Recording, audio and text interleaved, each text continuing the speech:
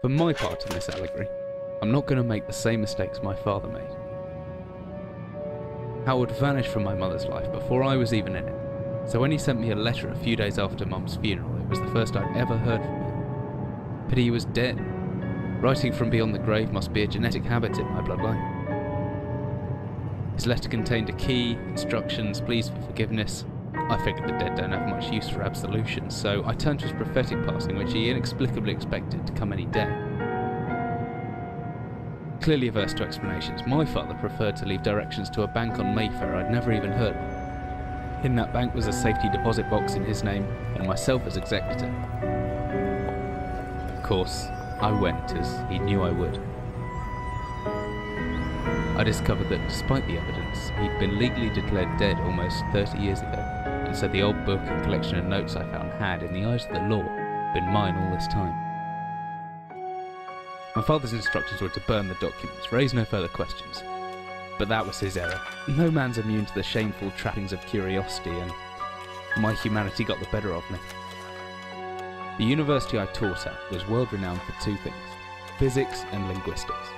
I represented the first, and the man who stood for the second was stumped by my recent acquisition. The book was indecipherable. The notes, however, showed a location somewhere in uninhabited northern Greenland. It took me almost a year to book the last flight I'd ever taken.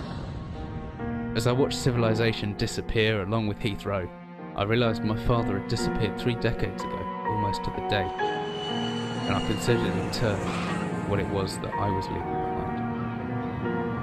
We landed on a strip of ice a few feet wide, and within minutes I was pulling away on a chartered boat, beginning the 12-hour journey that would lead me into my past.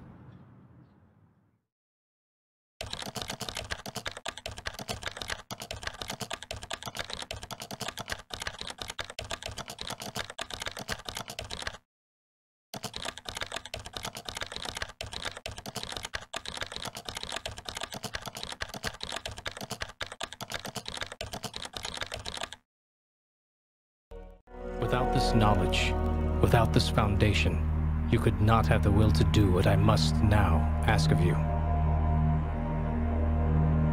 I followed my father to the Greenland wastes to uncover his secrets. You had to know how far I was willing to go. I found a disused mining shaft and took shelter from the storm. You had to know how desperate I was. I was plagued by doubts, fears, and mysteries, and aided by a madman, Red. You had to know how lonely I was. I incinerated my best friend.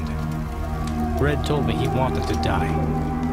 You had to know how guilty I felt. I ventured boldly onwards, and was struck down by my own heroics. You had to know how stupid I was. All of these things, so human, so perfect.